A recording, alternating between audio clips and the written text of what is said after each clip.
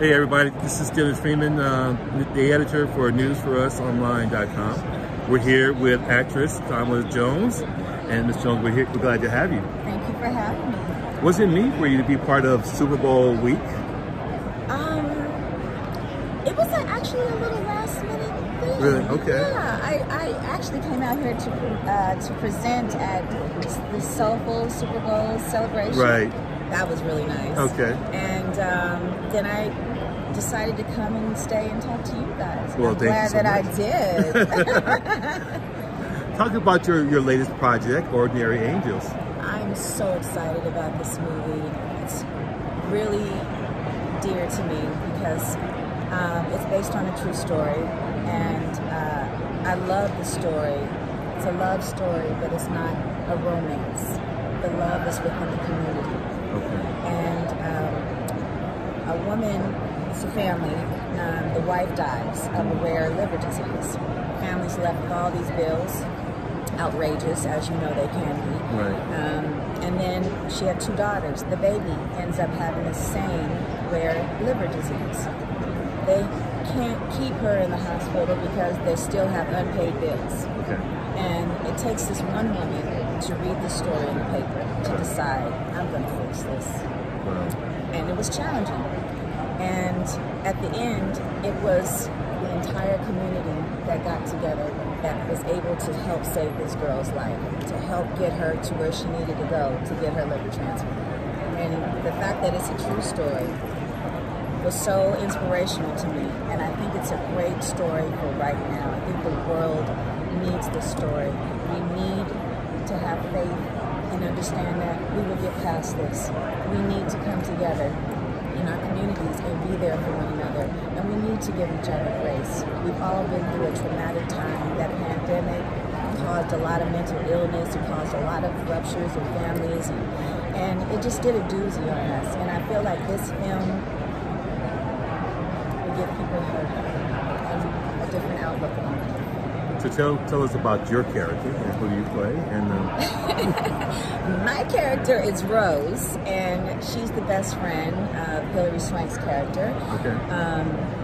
Rose is no nonsense, but Rose is a very dear friend. She will be there for you, but she is not there for the BS. But she will call you on it. But she's a ride or die. Okay. And she is a friend that we all need. We need someone like her. Okay. I'm not going to let you get away with anything, but I will support you on things that are important, that are meaningful. So where were you able to pull that, for that role? Where were you able to pull that from? I would have to say I owe that to my grandmother. Okay. My grandma, God rest her soul, Olivia Laverne Jones, was like that. She was a just woman. Everybody was welcome to her home. She fed anybody that needed to be fed. Strangers at Thanksgiving would come in because they didn't have nowhere else to go. Willing to help everybody, but if you did something you didn't have no business doing, she's gonna sit down and talk to you. We're gonna iron this out. You're not gonna do that again. Okay? Now, why did you do that? Right. And that's how Rose is. You know, why are you doing this? Why do you have to do it? And if it made sense and it seemed like it was a positive thing, Rose will go for it. But if it's not, and it's something that you're doing to cover up something else that was negative, we're not doing that. Right. And that was my grandmother. Okay. But do you see a little bit of yourself in I definitely do. Okay. I am a ride or die friend. I will be there for you through thick and thin. And I will call you on your stuff. I'm not as hardcore as Rose. I might go along with your BS for a little while before I call you on it, because I want to see why, you know. And I don't judge. And I love that about Rose. She's not a judgmental person. She just cares. So this is a tearjerker, right? You're gonna laugh. Okay. You are gonna be like, yes! And you will cry. Okay. But the fact that it is based on a true story, I think that we all need those emotions for right now. And I think that you're gonna leave the theater with such an elevation in energy and positivity. Talk about your journey as an actress. Where are you now today? And what are some of the lessons you've learned along the way as an actress? Well, I've been doing this since I was 14. I'm 40, I'll tell you that right now. And I have learned a lot. I've learned that this is a business, you know, because when I started, I was a kid, so it's all, oh, let's shoot a movie, I'm gonna do a TV show. This is a business. Time is money, and money is time. You need to be serious and grounded about your work. When your work doesn't start when they say action. Your work starts when you get out of your car and you get on set. Your energy is the reason why you will work again and again, or not. You have to have pleasantry. You have to know your line. You have to come in. None of that diva-tude. That doesn't work. You can have it, but you won't work as much as you can, you know. I learned a lot from everybody that I worked with. Jennifer Lewis is somebody that I worked with. I went to so many different acting classes and workshops, but I learned the most important ingredient to it all from Jennifer Lewis. We were shooting The Brothers, and we all had a scene, a female scene, all the girls, and she made us rehearse it. And as we went the first 2 times, she said, "Do you believe what's coming out of your mouth?" Because I don't. Wow. I was like, how dare you? But no, not how dare you. Because she was right. And when we rehearsed it and we got that scene down, it moved and it flowed like water. And I take that with me on every job. And I make sure that what comes out of my mouth is believable. If I believe it, you're going to believe it. There's been a lot of talk about challenges that Black actresses deal with in Hollywood. Where do you stand at? What are the challenges that Black actresses, you know, face today? What Taraji P. Henson said was true.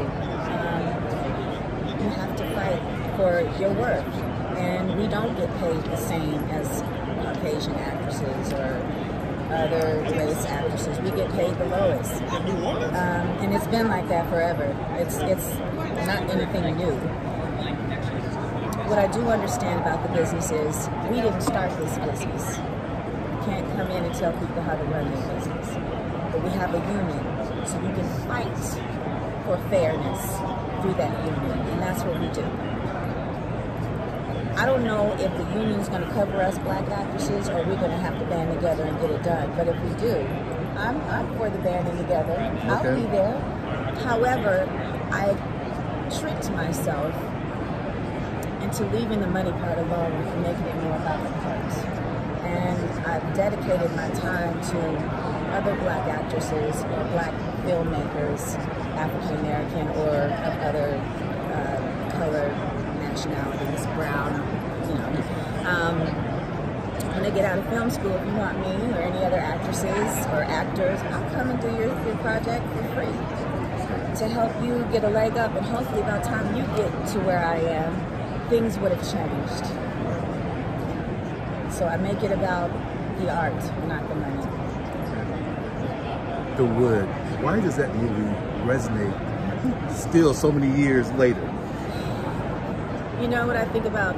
There's been all these teen movies, right? But The Wood is the only African American teen movie, and it shows us in our childhood, in the way we thought growing up, in our experiences growing up. And still, some of the experiences are for the kids of today.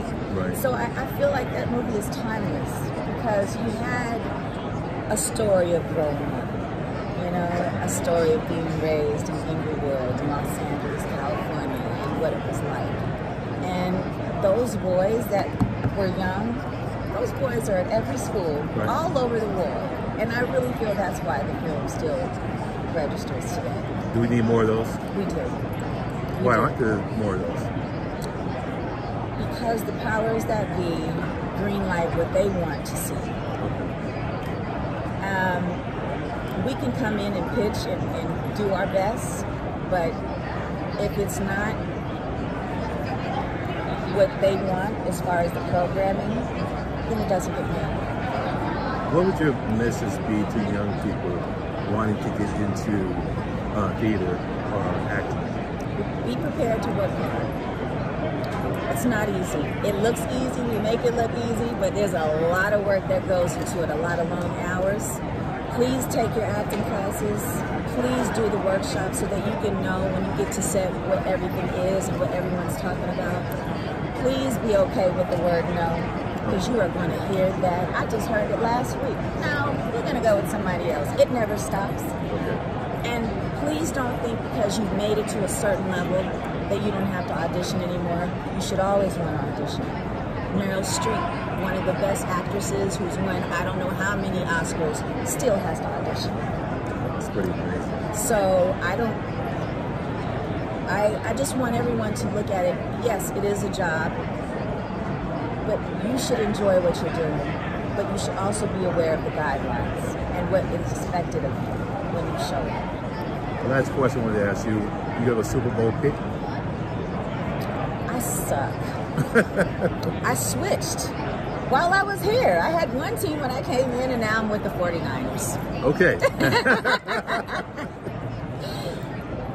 Go 49ers, right? Go 49ers. But the thing is, I'm not really a big sports girl. I make the food, and you guys yell at the TV. I cook all the food and put everything where y'all need. I refill your drinks. You guys yell, I yell, get them! I've always had my head buried in a script or a book. I've never really been able to get involved in sports. And when I was in high school, I went to John Marshall Fundamentals, 6 through 12. It was all about academics. Okay. Sports, we lost every homecoming, every game. Homecoming game, whatever game, we lost. Every sport, we sucked. Wow. So I didn't get a chance to love sports the way everybody else did.